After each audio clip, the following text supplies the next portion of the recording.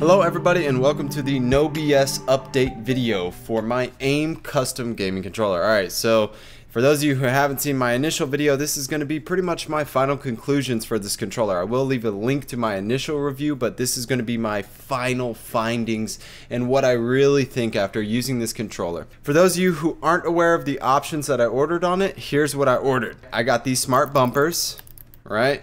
And then I got paddles. That is it. There is no other custom stuff. And that's the whole reason people buy a custom gaming controller, is to have those paddles, those extra triggers, and hopefully get some hair triggers, some quick pulls for their shooting buttons. And you can order these smart bumpers or smart triggers for your L2, R2, or for your L1, R1. So you can pick wherever you want those. So guys, here's the nitty gritty, okay? This is just what it is and what I found to be true of this controller. These smart bumpers aren't functional. About a month and a half in of me having this controller, these smart bumpers, especially my fire trigger, my shoot trigger, R2, because I play a lot of first-person gaming shooters, just a lot of shooters, period, it was the first thing that went out. It still works, yes, but say I'm holding down going full auto and shooting a gun, it'll just stop randomly. Or if I'm trying to tap fire or burst fire a gun, it would mess up or be inaccurate and just not function properly. Yes, there was a short warranty for this controller. This was around 170 bucks. I didn't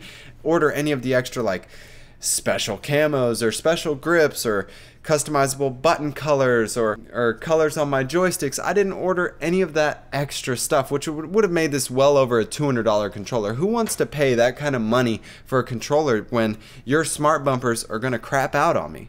That's garbage to me. So me personally, I would not recommend getting that. Now, on another note, I know this is completely conflicting, but the paddles on the back are the best paddles I have ever used. Me personally, I love them, especially compared to these scuff paddles that I have.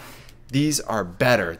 They're just way more responsive, and I don't feel like they're gonna crap out or conk out anytime. I feel like they're gonna keep working for a really, really long time. In conclusion, buying this controller, do not buy hair triggers, do not buy trigger stops, do not buy these smart bumpers. Just don't do it with AIM controllers. The paddles, absolutely love them, guys. So that's just my findings. If you have any questions, please let me know below. I promised I would do an update video, and here you go, guys. For anyone who's new to my channel, I do like review videos. I stream as well, so just if you want to support, hit the subscribe and the like button. I greatly appreciate it, guys. And if you have any questions at all, I am really good about answering them below in the comments section. I look forward to seeing you guys in the next video. Peace.